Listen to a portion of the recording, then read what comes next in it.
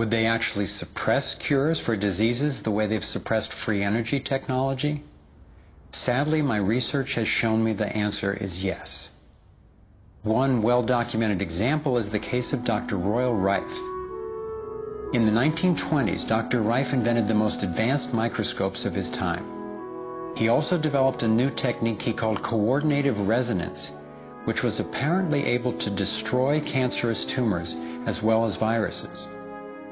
In 1934, in clinical trials affiliated with the University of Southern California, Rife's treatment was tested on 16 terminally ill cancer patients.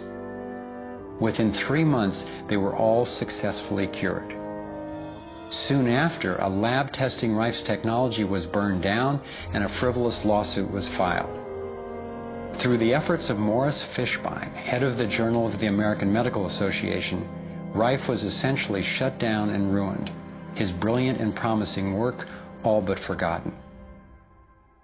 It was really hard for me to consider that someone might actually be suppressing cures. And cancer has run through my family like a raging river. I found out that it's all about patents. If a pharmaceutical company can patent and make money from treatment, especially one that we have to keep on using, then that's what we get. Otherwise, we don't even hear about it. It's not just Rife who got shut down. Reen Case had an old Indian Ojibwe formula that was effective. Harry Hoxsey and Max Gerson had natural remedies that worked.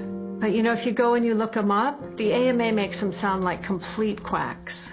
And that's where following the money has been so helpful, because the same powers who control the AMA and their research and funding control the pharmaceuticals.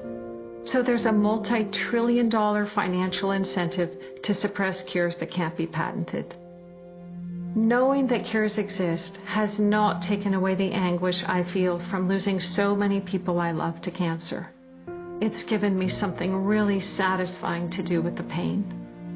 And I believe when we take the love and devotion that we have for everyone who's died and who will die unnecessarily, and direct it to developing and getting these cures out to people who need them, we can break this cancer legacy and heal.